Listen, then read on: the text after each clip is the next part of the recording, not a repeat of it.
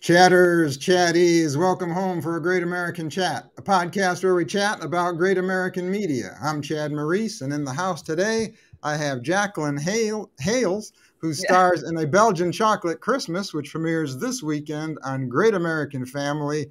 Jaclyn, welcome. Thank you for being here. and thank you for having me. Happy to be now, here. be, now, before we talk about the movie, I want people to get to know you a little bit. Where did you grow up?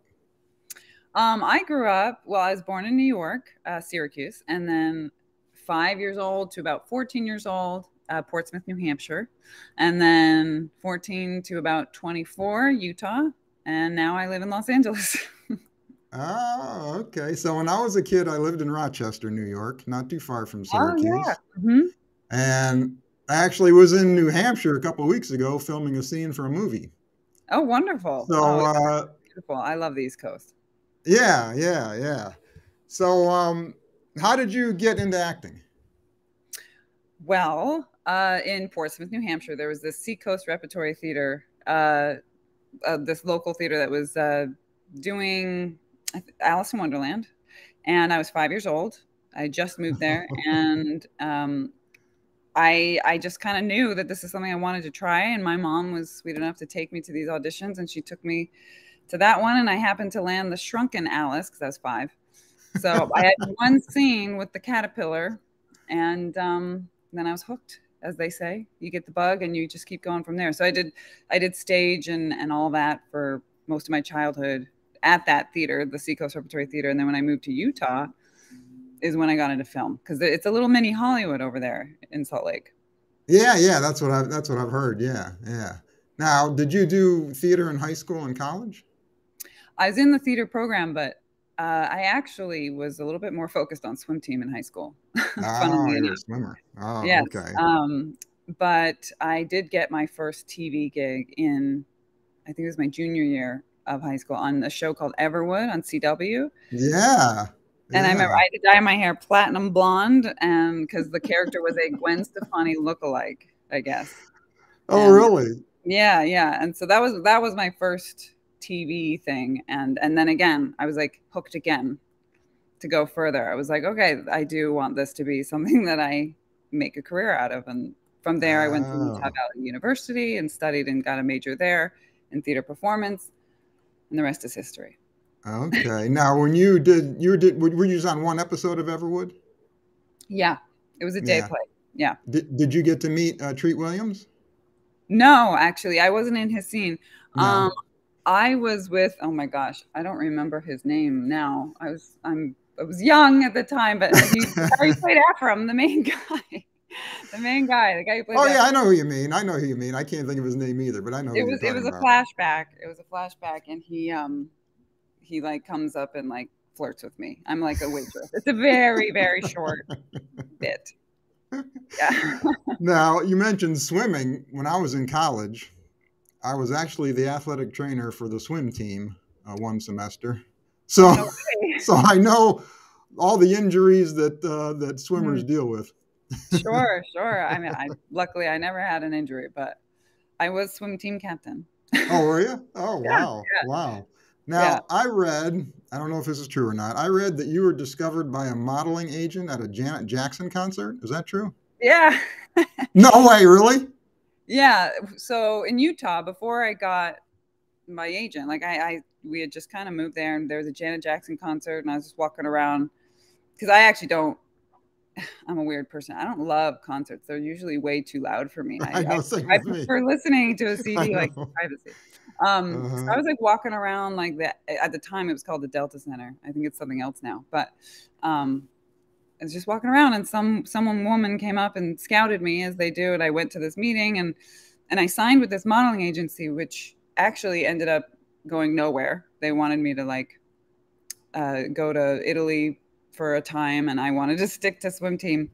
Yeah. So I just my mind was in a different place. Also, they wanted I was muscular because of swim team. They wanted me to like lose an inch off my waist, and I was like, as a 15-year-old, these are just all things that like weren't gonna fly. So down the hall, though, from that agency was an acting agency, and that's who my eventually became my first agent and how I got all my first TV gigs. So Ah, It all worked okay. out. Ah, was Everwood your first big gig that you booked? Yes, I Yeah. would say that was my first like big professional gig. We'll Uh-huh. say, yeah, Uh-huh. Yeah. yeah, Yeah. for sure. And then Now, my first what? movie though was Unicorn City. That was the Oh, okay. biggest thing because I was actually like a big part in that, so it was like more Mm-hmm. of a chunky role. Okay. All right. Now I was flipping the TV around the other day and look what was on. A sinister surrogate. Oh, no kidding. Let me move this down. Let me move the pictures around. There we go. Mhm. I saw this when it first came out, and I just Yeah. caught the ending again the other day. You played a really good psycho in this one. Thank you.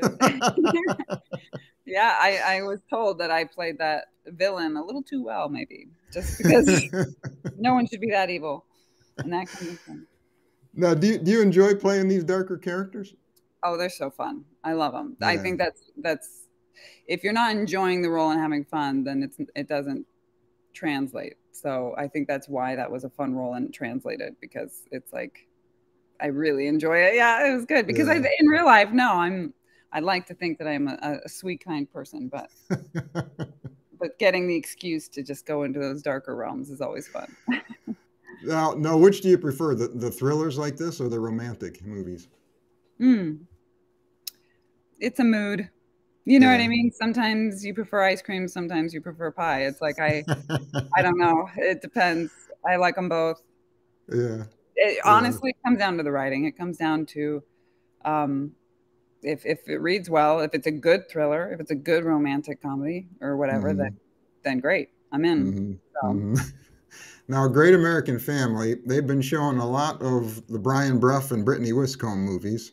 And I mm, know you've done a couple of them. You were in Sense and Sensibility and Retreat to Paradise. But yes. what's it like working with Brian and Brittany? Oh, fantastic. I mean, they've got their machine well oiled.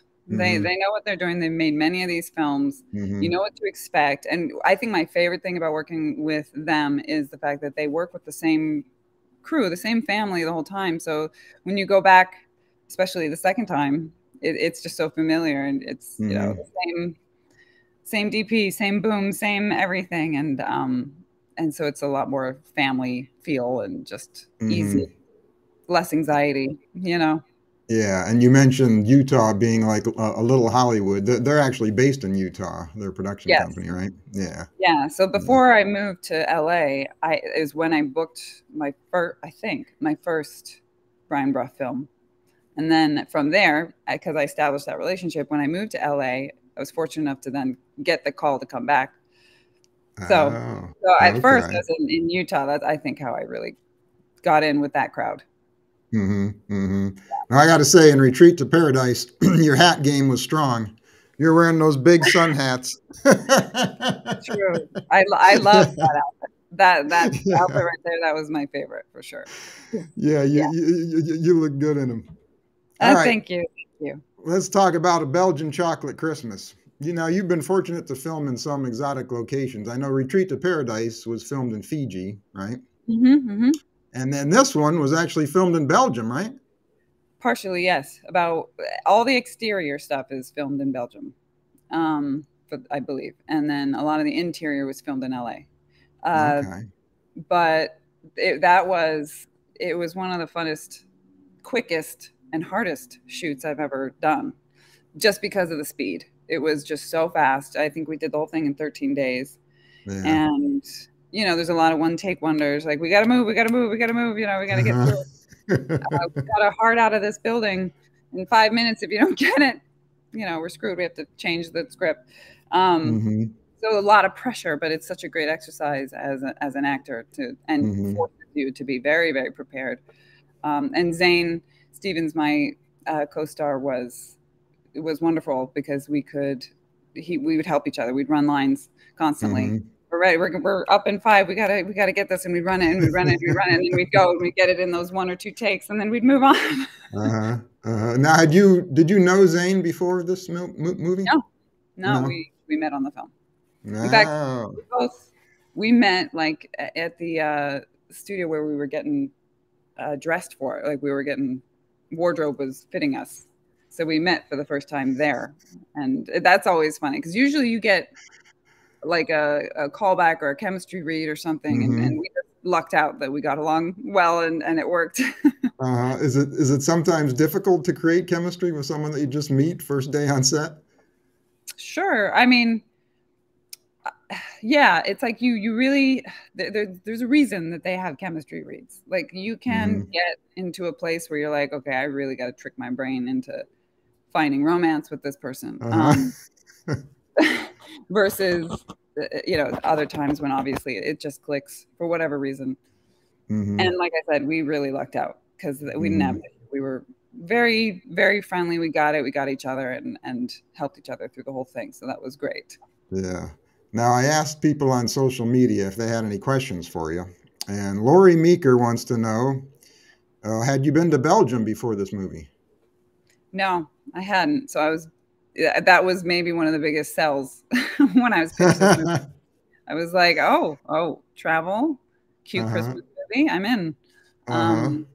And we had so much fun there too. It's like, obviously most of it was shooting, so I didn't really get to explore too much, but I did get one full day to myself to kind of walk around and do whatever I wanted. And I made the most of it. So yeah, that was Lori's next question. She wanted to know if you did any sightseeing while you were there. Not any like actual legit sightseeing because I really didn't have that much time, but I just walked around that. I'm trying to think what the name of like that place was that we were, like the square that we were. But there was like this big shopping place, a big market that I walked around. I went to a lot of good eats. Yeah.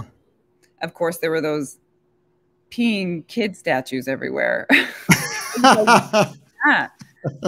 Belgium has so many of these little kid peeing statues. It's like their thing. Really? Yeah. Yeah. Oh. I was like, what is this? They're everywhere. They're just. That's funny. Yeah. This is in Brussels? Is that where you are? Brussels. Yes. Thank you. Yeah. That's where I was. Okay. So give me a synopsis about this movie. What's it all about? Okay. Well,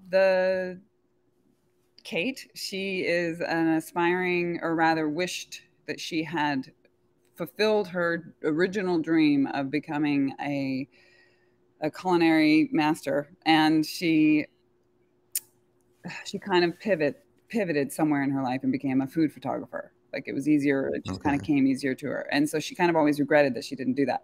An opportunity comes along from her best friend who did follow that dream. And she has her own bakery where she had gotten herself some classes in Brussels to do some chocolatiering, learning that. And she can't go anymore. And so she tells me to go take her place. And I go and I have to act like I'm her because it's like her class or whatever. And then, the cute instructor cue that scene, and he comes in and teaches me how to make chocolate properly. And then, the whole life comes into play and all that stuff. You can imagine how it ends. So did your character, she didn't go over there to take photography of what's going on. She went over there to learn how to make chocolate? Right. She's going to kind of like switch gears from the life she started to the life she always wanted. I got you. So there's a little bit of mistaken identity going on here in the storyline. Yes. Okay. Yeah. Okay. Now, how did you get cast in this one? I think it was like you said. I'd done a few other films that are streaming on Great American Family a lot. So it was my agent. It was just pitched to me. She just hit me up and said this was offered. What do you think? And I said I think yes. Okay. What time of year did you film this one? We shot this last October, I think it was.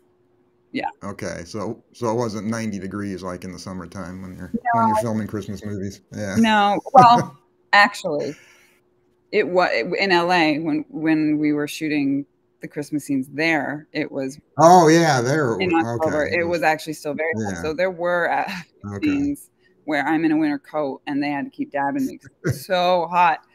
In Belgium, it's fine. It was like just chilly enough.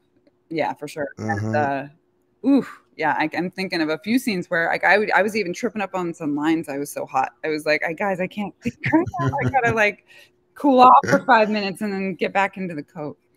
So yeah, that Hmm. was a struggle. A little. Yeah. Yeah, I hear from everyone filming Christmas movies in the summer Yeah. is a struggle. Yeah. Yeah. Now, do we get any chocolate making scenes in this one? Oh yes.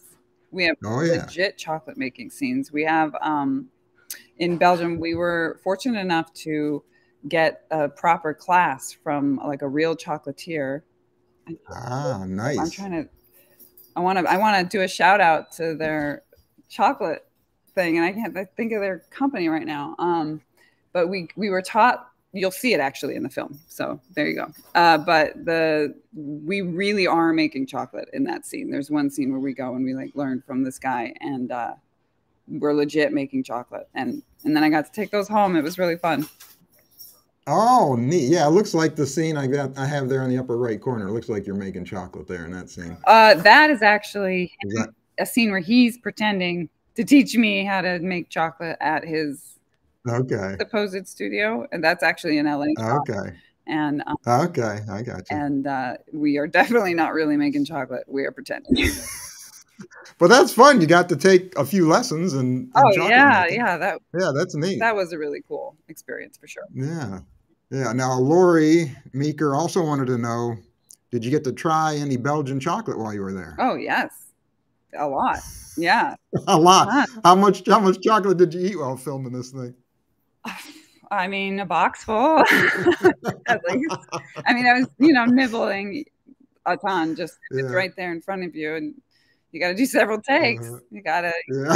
So yeah, no, and it really weirdly does taste somehow better than any chocolate you've ever tasted. I don't know what Belgium's doing, but it's really Does good it? over there. Yeah. Mm-hmm. That's good. Yeah. Yeah. Now, is there a scene that you had the most fun filming? Is there one you can think of? Yeah. Well, the one where I learned chocolate obviously was probably the most fun scene that I did because it Okay. was like you're learning Okay. and you're working and it's just fun and you're eating chocolate. But if I'm Yeah. thinking of my favorite just scene as an actor, it's one of the end scenes that I can't really talk to you about because it will spoil it. But Hmm.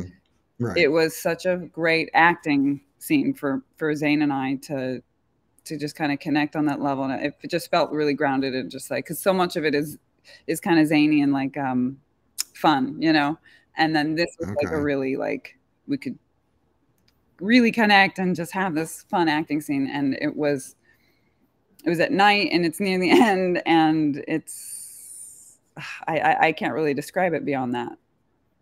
But it was our last shot of the entire movie, not the movie edited, but in the sequence that we shot it was the last thing we shot. Okay. And so Okay. we were tired and we were cold, and so you wouldn't think that would be my favorite thing, but as an actor, it was really fun. Now, I saw some posts on social media. What about this Ferris wheel scene? Didn't you shoot a scene up in a Ferris wheel? Yeah, that wasn't my most fun. That was I bet.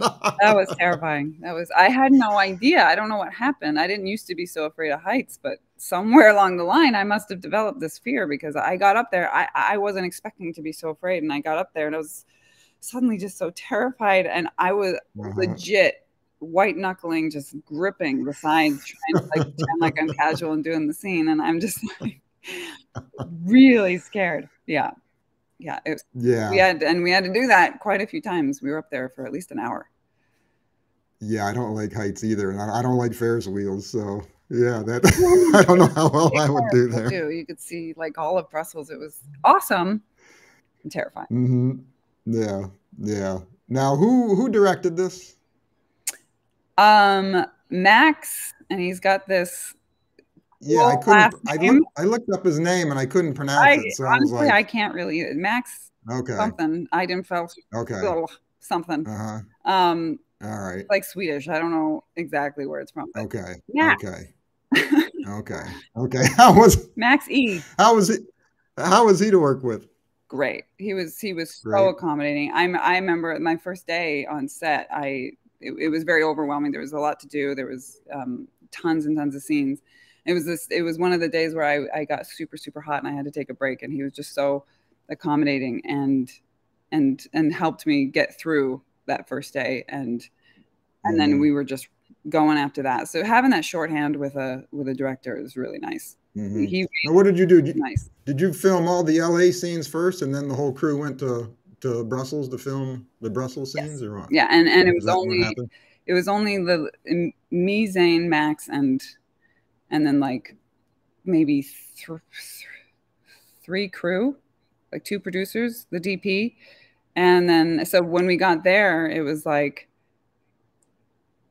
I now was doing my makeup and Zane's makeup, and I would like started to like switch, and because we needed to be kind of like a guerrilla team going around like just getting the shot, you know what I mean? Yeah, okay. And but we made it work, and it was really fun that way. Just this tiny little crew running around, but in LA it was a full-fledged crew. Okay, so a skeleton crew there in Belgium. Yes. All right. Yes. Now, how about, were you able to improvise at all in this thing, or did the director prefer you to stick close to the script? It depended on the scene. For the most part, we Yeah. stuck to the script. But I mean, they weren't upset if you like 1 or 2 words were exchanged for synonym or whatever. But Yeah. but yeah, I'm trying to think if there was anything majorly improv. I haven't seen the final cut, so I don't know if they kept anything, but sometimes, yeah, we would play. But for the most part, we stuck to the script. All right. Okay. I know some directors, they do like the first couple takes, stuck what the script says, and then they'll let you kind of do whatever you want on a take. Yeah. And kind of once we get it, it was fine. But like I said, we were on such a tight shooting schedule. It was kind of like, if you got it, we're moving on. Yeah. Well, I look forward to seeing this film. Me too. It'll be my first. Now, we have to talk about something that you're involved in. Yes. And that's, you created a podcast called The Bystanders. I did. Which is exciting. Which is a little bit different from your usual podcast, right? So tell me about this. So yeah, it's not like a chat podcast. It's a scripted, like an old time radio show, and it's a comedy, which is kind of rare for the scripted podcasts out there. And we have an all-star cast: Kathleen Turner, Margaret Cho, Beth Dover, Jolo Trulio, Wayne Knight, Jane Lynch, Darren Criss, John Grice. So many wonderful people are in it. And it was such a great, so I created this with Ash Lenzan, and we wrote and directed season 1. And then this season we came on, we got 2 more writers. We have Heather Morris from Glee, and Nick Bolton helped write as well.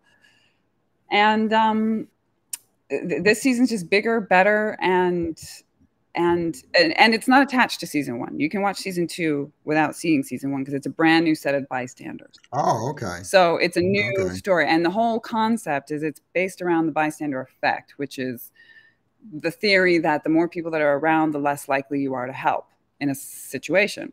So there's always that inciting incident at the beginning of a season, and then we see what happens to those bystanders after. So zany comedy. It's kind of dark sometimes, but in a comedy way. And it's such a good time. And you can listen to this on either Apple Podcasts, or you can go to thebystanderspodcast.com to own it and actually download it. Oh, okay. So yeah. Yeah, when I was listening to it, it reminded me of like an old time radio show. Yep, exactly. We wanted that. We wanted to have that big play effect, like, because the score done by Tori Cummins is just, I think it makes it. It really makes it. It kind of brings it to life. It takes the story and the writing, and it just brings you into this world that envelops you. It, like you said, like an old time radio show. Yeah, when I was a kid, I used to listen to this show on the radio called Mystery Theater, and this kind of reminds me of that Mystery Theater show. Yeah, so it's cool. It really is. It really is. It's such a good time, and it's an easy listen. Preferred on headphones or in the car, I think, because you can get that surround sound, because we mixed it at Dolby Surround Sound in Nashville. So we've got this incredible sound going that I don't think a lot of the other podcasts have that quality. All right, let's go back, talk a little bit about your career. Is there a role that you auditioned for that you didn't book that really bummed you out? Oh, yeah. Probably many of them, right? Many, sure. But one that really comes to mind was Supergirl. Like, I'm 5'11", I'm a tall girl. And so Supergirl was one of these roles that before that TV show came out, I had always thought to myself, I could be a Supergirl. Uh-huh. I was younger too, and at 5'11", I was like, this is one of those roles they can't put my height against me, because my height does, that is a problem sometimes. And Yeah. and so I was just like, and then I got the audition suddenly one day. I was like, for Supergirl, I was like, oh my gosh, it's meant to be. And I got a call back and everything, and I didn't get it. But No way. Was this the Supergirl that yeah, debuted on CBS yeah, a few years ago? Wow, you auditioned for that? yeah, yeah. But I do Oh, believe that you get the parts you're supposed to get. So it was sad, but it's also like good for, I think it's Melissa is her name, Alyssa. yeah. And actually, she was on Glee with Heather She Morris. was, yeah, yeah, yeah. Yeah, yeah. And so yeah, it's like fantastic. Obviously, that role was always hers and meant to be hers, but that was one of those ones where I was like, no, I thought that was my destiny. Oh, yeah, that would have been big. Yeah. Tell me, is there a person who has had the biggest impact on your career? Is there someone you can think of? Like inspiration. Yeah, or someone that I mean, that everybody, right? It's like I mean, anyone who's out there trying to do what we do is inspiring. yeah, As far as just direct influence on my, like a mentor or something. Is there anyone that you can think of?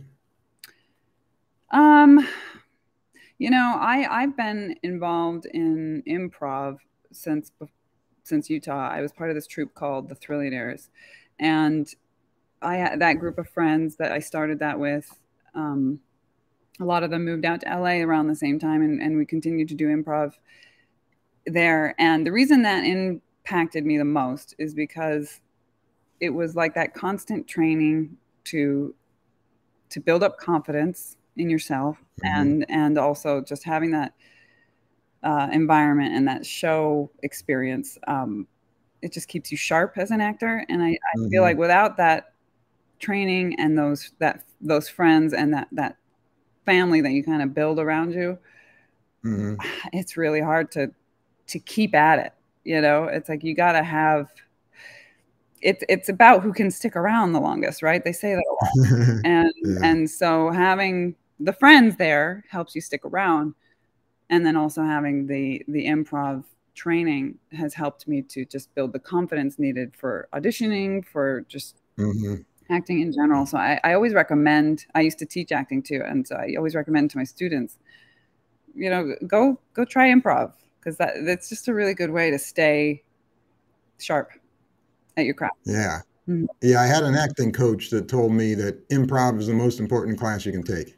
Really? Oh, well, there you go. That was her opinion. Sure. Yeah. I mean, yeah, it's all subjective, but for Yeah. sure for me, Yeah. that was, I think, one of the biggest things that helped continually improve me. Mm-hmm. Yeah. Mm-hmm. Okay. I'm going to end this since we're talking about Christmas in July. Let's end this with some fun Christmas questions. Okay. What is your favorite Christmas movie? Ooh. Oh, okay. There's a lot, but probably The Family Stone. Have you seen The Family Stone? Oh, okay. I've never seen that. Oh, Okay. I know what you're talking about, but I've never seen it. or Christmas Vacation. I've seen it a million times. As that, Oh, yeah. close second, but probably The Uh, Family Stone is my favorite. It's got Sarah okay. Jessica Parker, Diane. Mm-hmm. Yeah, Okay. All right. I'll have to watch it. yeah, it's great. Now, is there a favorite? You have a favorite movie or TV show that you've been in? Is there one that stands out? Yes, it's Oh, Legion, and Legion. I Okay. play a younger Jean Smart, and working with her was Mm-hmm. one of the best moments of my career. She was just so wonderful to work with, and just so graceful, and just so um, great. I remember one day on set, they surprised me that I was going to have to do her lines as well, because we do this mirror sequence where we're kind of like, it's not a real mirror, obviously, we're just facing each other, and it's supposed to seem like we're mirroring each other. And Mm-hmm. I didn't know I was going to have to say her lines as well. And so at the last second, they're like, okay, we're turning the camera around. It's your turn. And I'm like, oh. And so she was so sweet. And she worked with me while they were setting up and like turning around. She worked with me to get the lines. And then I don't know if it was adrenaline or what, but I got it out and I felt good about it. And it's because she was sweet enough to sit there and work them with me. And you didn't have her lines memorized, huh? well, I did loosely, and there weren't too Yeah. many. It was like four or five or something like that. Yeah. How good are you at memorizing lines? Are you quick? Can you do it fast? I think I used to be quicker, but yeah, it takes me about let's see, if we're doing, I just recently memorized about a 6-page audition. I think it took me about an hour. Wow, you can memorize 6 pages in an hour? Yeah, Whoa. I mean, it's memorized, but is it solid? Is it like I still need to do more work? Like, could I get it out? Yes, but it's, Wow. I still like to put in a lot more time than that to just, because now it's memorized. Now you have to go in and like think of choices and think of Right. how to Right. make it interesting. Do you have a photographic memory? No. That's Not hard. that's amazing. Yeah. Holy man, it'd take me several days to memorize 6 pages. Wow. Well, I guess I've been memorizing since I was 5, so it's a must. Yeah. Yeah, lots of practice. Now, since your movie is about chocolate, Yeah. what's your favorite Christmas candy or chocolate? Well, I'm a sucker for Snickers, but it's not Oh. Christmassy. Oh, This okay. is Easter, but I do like Cadbury eggs. Okay. I All don't right. know. All right. As far as chocolate, I mean, Let me ask you this. You like milk chocolate, dark chocolate, or white chocolate? definitely not white chocolate. Dark Okay. chocolate and milk chocolate, I can go between. That's also a mood thing. You know, am I one milk chocolate or am I one dark? I can go back and forth. I just like chocolate in general. All right. So How about do you have a favorite Christmas cookie? a Christmas cookie? I mean, maybe a sugar cookie with the frosting, but I don't really get into sugar cookies too much though. No. I'm not much of a cookie. I'm really just a chocolate chip kind of cookie person, so it's not like it's Okay. Christmassy, but maybe if we throw some All right. red and green sprinkles on it, that counts. All right. Are there any future projects that you're allowed to talk about? Right now, I've just been, because the Bystanders just released like 2 weeks ago. That's kind of Hmm. all we've been focused on. I've been doing the marketing for that. So right now, we're hoping to turn that into a visual, to a TV show. So Oh, you are? yeah, Oh. so I'm hoping Oh, that's okay. next as a TV show. But who knows? Who knows? Anything can happen. An Okay. actor's like, I could get a call tomorrow. Mhm. It could be anything. Okay. How about tell people your social media handles so they can follow you? My Instagram, which is really the only thing I'm on. I technically Right. have all the other ones, but I don't even know their handles. That's how little I'm on them. It's Okay. just at Jaclyn Hales.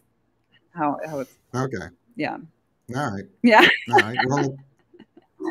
Well, a Belgian Chocolate Christmas premieres this Saturday at 8 o'clock Eastern on Great American Family, and the Bystanders podcast people can find on Apple Podcast and on the website, The right? website, the bystanderspodcast.com. Bystanderspodcast.com. Jaclyn, thank you so much for taking the time and being here with me. And thank you so much. This has been fun. It's always fun to chat and get to know new people. Oh, for sure. And thank you, chatters, for being here. And until next time, you keep the faith, keep smiling, keep your friends close, and keep your great American family closer.